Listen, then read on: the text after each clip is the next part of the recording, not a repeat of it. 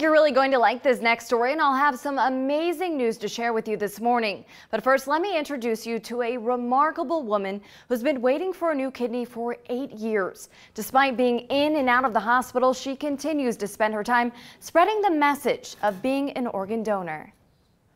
Because I always had to see her sick. My hug, baby. I love you so much, baby. These girls want nothing more than to see their mom healthy. It would be amazing. I mean, she's already a fighter. She says, I understand what my little sister's going through. 48-year-old Mercedes Aguilar has been sick for as long as she could remember. And it's been very hard. I've been in and out of the hospital.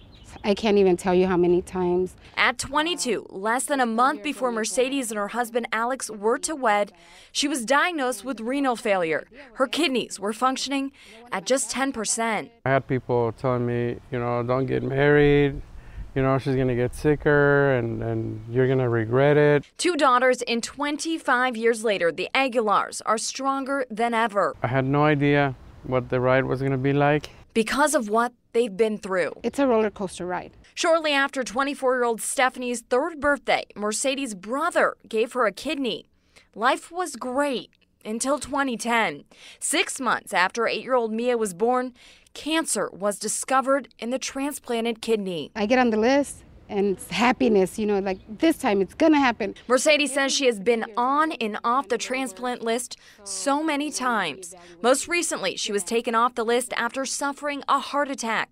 She says it's a process to get healthy and put back on. Here I said, well, we got to do something more. It's not about her story, it's about a lot of people's story. As a Christmas present, Alex got these decals put on their vehicles. They wave, they stop us in the street. They say, pull over, I want to talk to you. Yeah. Since Mercedes isn't currently on the list, she can't receive a kidney. But the Aguilars say this isn't about them.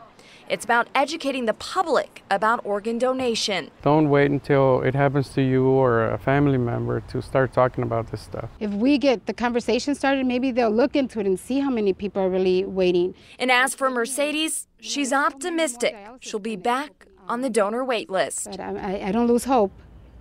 I'm hoping that it's going to happen soon. Emily Zink, 3 News Now.